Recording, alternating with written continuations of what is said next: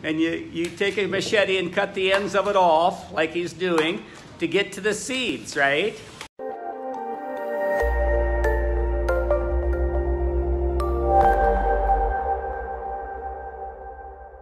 Well, hey everybody, we're here in Ocaña, Colombia, at the house of my of Doris's mom and dad, and I'm with my brother-in-law Alvaro, and he's going to explain to us how cocoa or chocolate is processed, and we have the raw from the very start to the finish. He's going to walk us through about 6 steps, and Alvaro, empieza. And I told him I would stop him now and then so that I could explain to all of you in English what he's talking about. Empieza.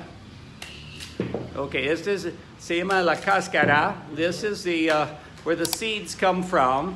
He's taking off the, you pick this from the tree, and you take a machete and cut the ends of it off, like he's doing, to get to the seeds, right? Okay, he's going to show you. There you go. Those are the seeds that have to be dried and ground that are transformed into chocolate. So now he's going to walk us through the process, okay? Continúa. Okay, go ahead. Viene el proceso de colocarlo al sol para secado. Okay, and then he says from here, you put the seeds like you see in this where I'm touching, you put them out into the sun for about 15 days on a tarp or any kind of a container. It takes about 15 days for the sun to dry these seeds before they're ground. Okay, empieza otra vez. Luego viene el proceso de tostado. And now he says that you, after the 15 days or so exposed to the sun, you put them on the top of a stove in a container, and it's called the toasting process, el proceso de tostar. And so then you sort of stir the beans as they're being toasted, and you can 10, 15, 20 minutes depending on the flame and depending on how you want the beans, how you want the cocoa or the chocolate to turn out. Luego viene el proceso de molido. And then the next process is to take this is a hand grinder, and he says you put the beans through the top and you grind the beans, and then it comes out into a I can't think of the word. I'm speaking so much in Spanish. Can't think of the word in English. Like a dough. It comes out like into a dough. Okay. Ingredientes: canela. And here to add more flavor, he says canela, which is cinnamon, and these are clavos, which are cloves.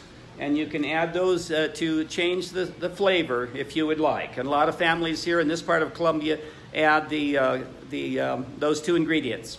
Después de molido se hace una forma de masa. Okay, after they're ground, it creates the dough, and go ahead.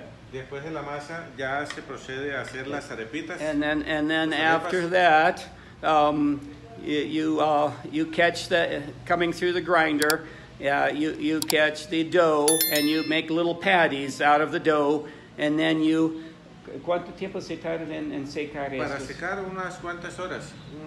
Just a few hours later, you can make up these patties, and then they become hard. And then you can store the chocolate for whenever you want it. Or you can just grab a patty or 2 or 3 and put it into boiling water and stir it around and add a little sugar or boiling milk as far as that goes, and add a little sugar, and there you have chocolate, as we say, hot chocolate. ¿Y qué más? Pues ya queda el producto listo para consumo. Okay, and there the product is ready to be consumed, he says. So I hope you like this. We just put this together, thought about it this last night and put it together this morning here on the dining room table. And so that's about it from Ocaña, Colombia. And hope you all enjoyed this as much as I did. And we'll see you again sometime soon, hopefully. Bye-bye.